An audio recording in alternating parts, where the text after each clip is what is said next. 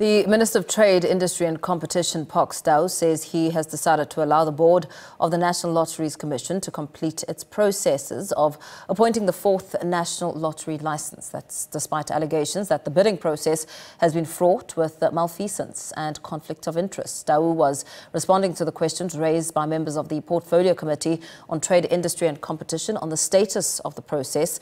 The National Lottery Commission has set today as the date to conclude the adjudication of the bidding process. After that, the Commission should hand over the report to the Minister, who will make the final decision.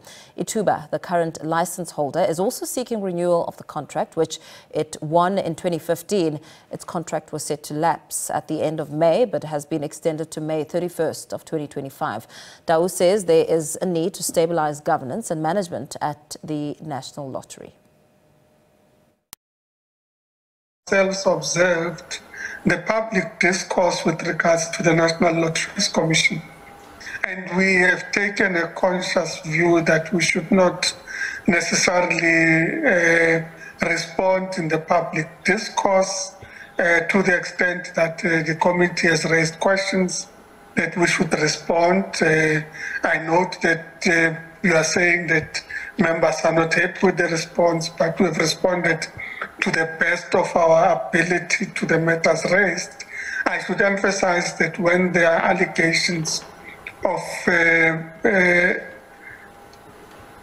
malfeasance and or conflict of interest that could compromise processes, that would certainly focus on those. So to the extent that these matters have been raised as allegations and would be important to reflect on, specifically on the allegations made, certainly would be able to reflect on that and undertake the necessary processes to ensure that we're able to deal with matters of potential conflict of interest and matters related to probity. We have taken the view that, in fact, we should allow the board to complete its processes. That notwithstanding, then that relates to the issuance of the license. As you would appreciate, that process started before the elections, long before the elections. So the process is well underway, and we thought it is important that we allow that process to conclude.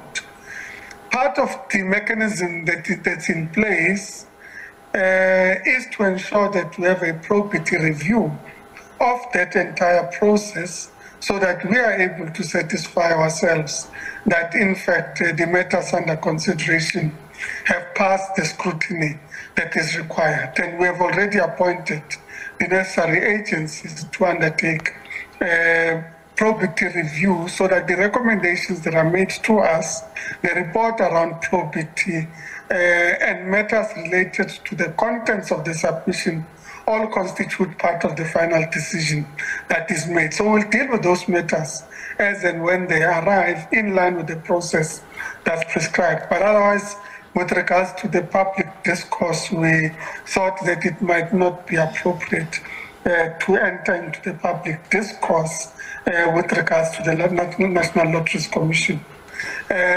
We do, as part of the overall commitment that we've made, agree on the need to stabilize both governance and management in all the agencies, including the National Lotteries Commission.